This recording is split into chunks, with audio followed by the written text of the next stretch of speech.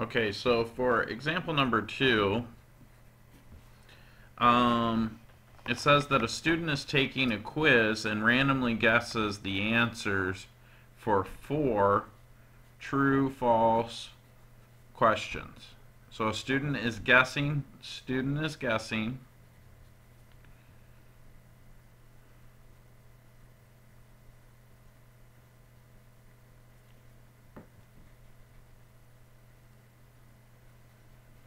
on a quiz that consists of 4 true false answers. The question is, what's the probability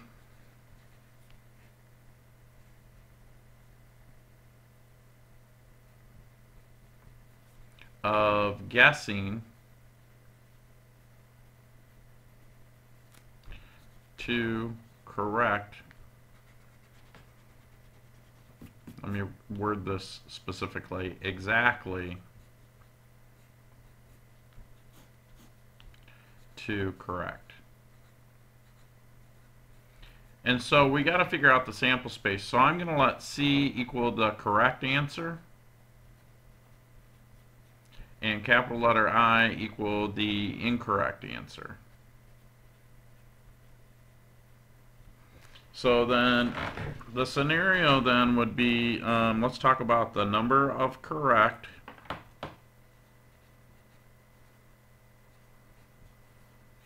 so we're going to have 0, that's one option. We're going to have 1 correct answer, that's another option. 2 correct answers, 3 correct answers, and 4. Now to find the probability of something, the theoretical probability, let's put that up here at the top. Theoretical probability is equal to the number of favorable outcomes, in other words, what you want,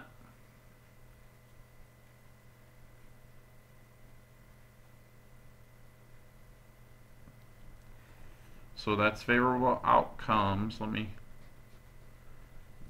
spell it out because you guys will say, I don't know what word that is. I can't see the last letter. Favorable outcomes over the total number of outcomes. So the first thing I got to do is figure out what the total number of outcomes are, and then figure out the favorable ones. Okay, so this is what we would consider to be favorable. Actually, this is what we consider to be favorable. We want to know exactly 2. Okay, so now let's figure out the sample space for all of these. So we got to figure out what the total number of outcomes are.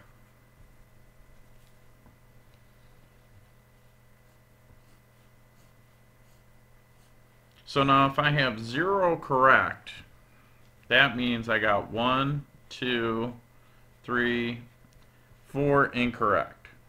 Okay? Now, if I had 1 correct, that means I could have 1 correct. In other words, I got the first one right. Or I got the second one correct. Or I got the third one correct. Or I got the fourth one correct.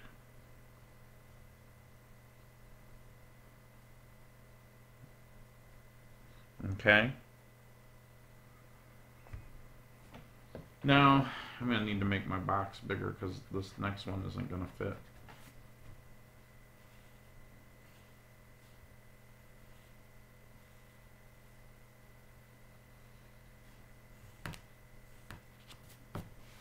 Okay.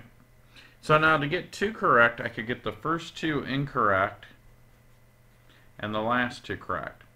Then on the next one, I could get the first incorrect, then correct, incorrect, then correct. That's one possibility. I could get the first 2 correct and the last 2 incorrect.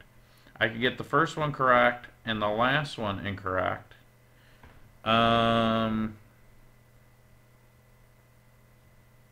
I should have 1, 2, 3, 4, 5.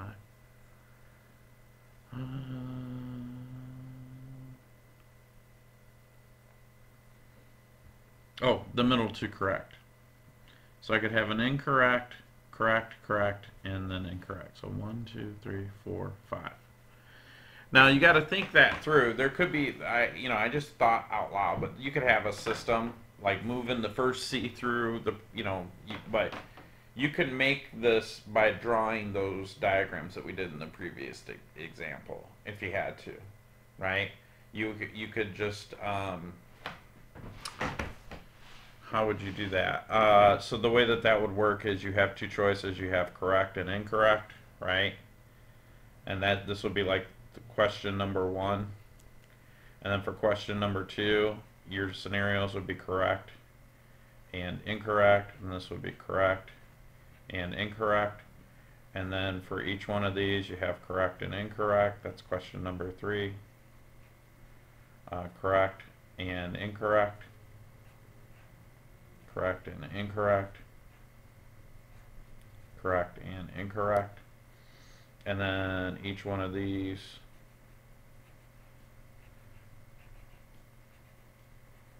this would be correct, incorrect, correct, incorrect, correct, incorrect, correct, incorrect, correct, incorrect. Okay. And let me extend that out a little bit so you could see it a little better. So what I'm doing is I'm figuring out the total sample space and all the outcomes that you could possibly have. So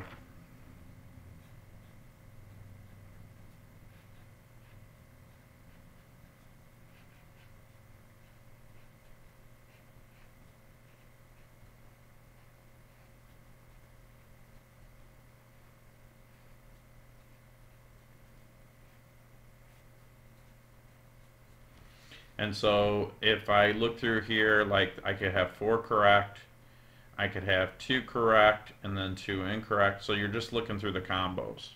So like this would be CCC, this could be CCI, CCI. So that's where I'm coming up with these scenarios. So now let's use the tree to figure out how many I have 3 correct.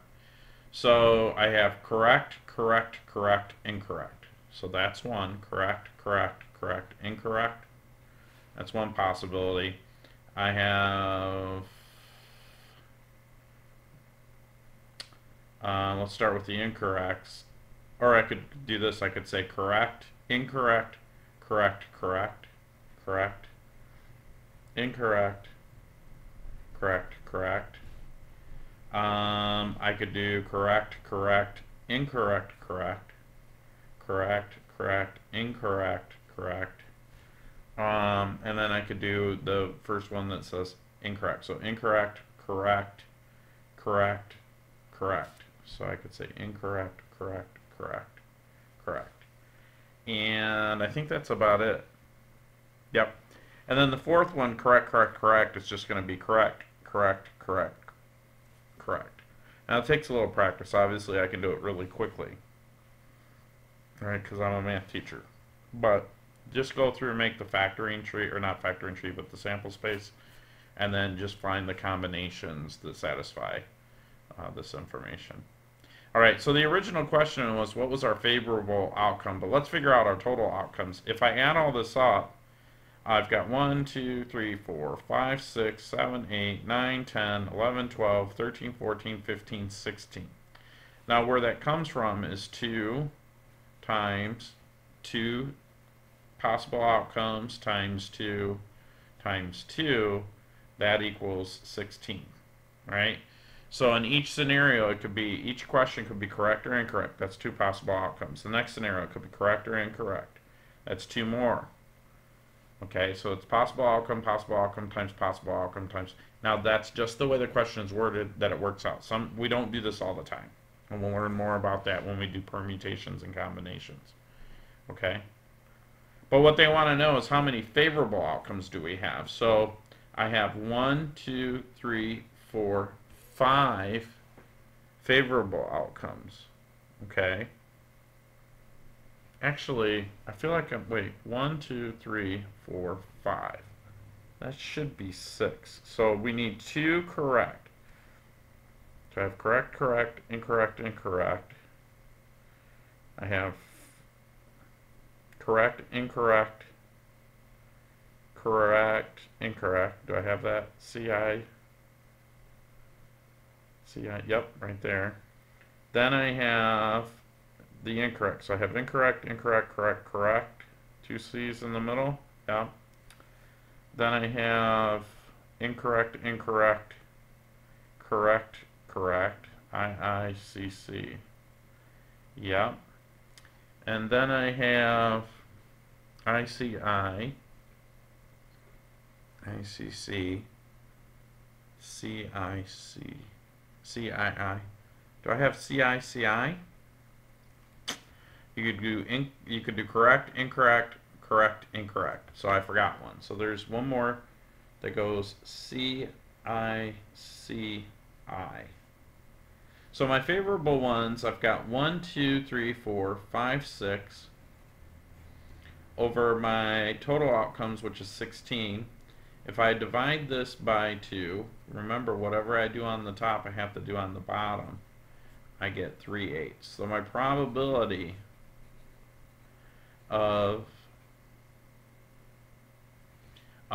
me guessing exactly 2 correct. In other words, if I take this quiz 8 times and I completely guess, and if I take this quiz 8 times and I completely guess, there's a pretty good chance that 3 of the 8 times that I take it, I'll only get 2 correct. So as you can see, guessing is not the best way to approach quizzes. Okay?